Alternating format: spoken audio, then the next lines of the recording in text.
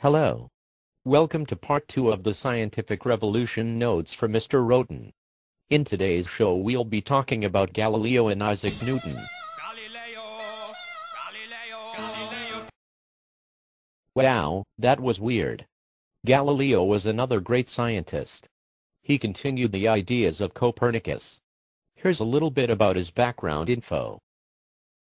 In 1564, his father was a professional lute player, but due to a lack of demand for top lutenists, was forced to trade in cloth.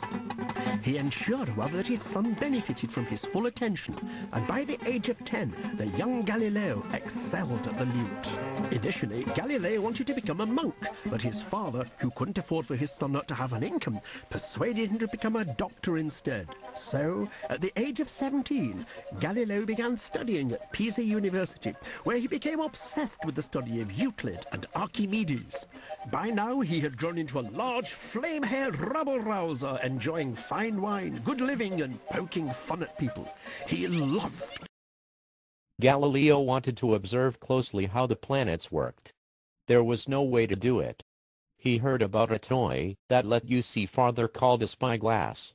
He got one, and messed around with the lenses, and created a more powerful device known as a telescope. He used it to study the planets closely. He noticed, for one thing, that Jupiter had its own moon, and that moon moved in a circle around Jupiter. That meant that the Earth wasn't special in its design, other planets could be central bodies as well.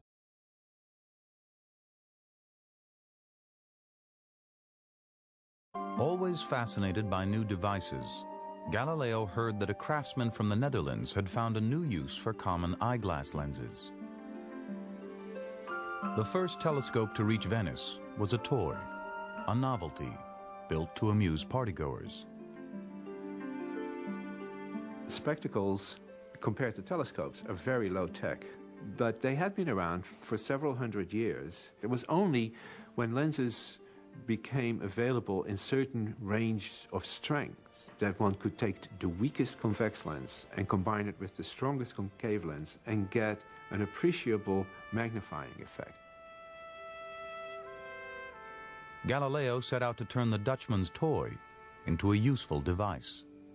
Hearing reports of a new invention from a lens maker in Holland, I determined to fashion a device for myself and was able to make considerable improvements in it.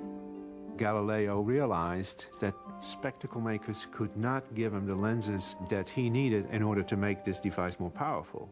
They just weren't good enough, and they weren't the right strength. And so, in order to improve the instrument, he had to teach himself to grind lenses. And that is extremely difficult, and it certainly was in 1610. At first, Galileo was only interested in the optics of the telescope. With his improved lenses, he increased its power tenfold. But his lenses did more than magnify. By reshaping these pieces of glass, Galileo would eventually reshape our view of the world. With his telescope, Galileo first set out to make some money.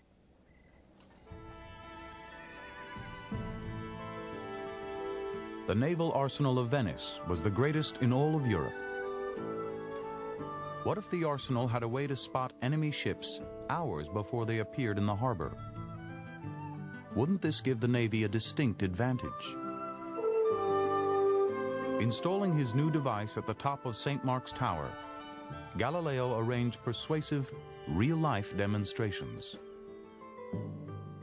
Numerous gentlemen and senators more than once climbed the stairs of the highest bell towers of Venice to observe vessels so far away at sea that 2 hours and more were required before they could be seen by naked eye without my spyglass.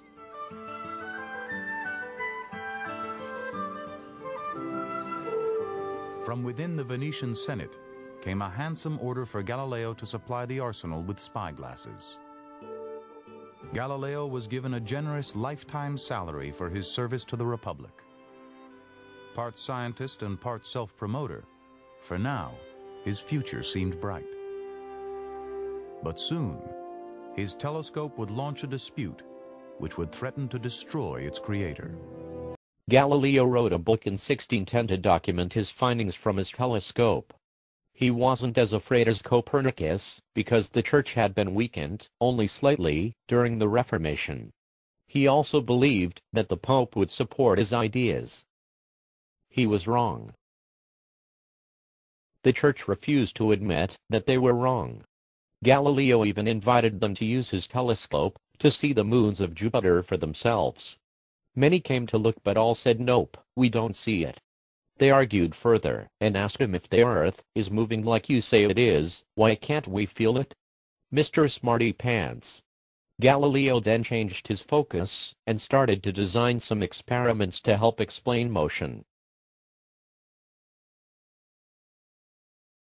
The story goes that after a particularly impassioned argument with an Aristotelian lecturer, Galileo set out to demonstrate once and for all that objects fall to Earth at the same speed regardless of their weight. He mocked anyone who disagreed with him. In practice, that meant most of his lecturers. He decided to drop 2 different-sized cannonballs from the top of the Leaning Tower of Pisa. This would surely settle the matter once and for all. Clutching his irregular balls, he climbed to the top of the tower and tossed them off.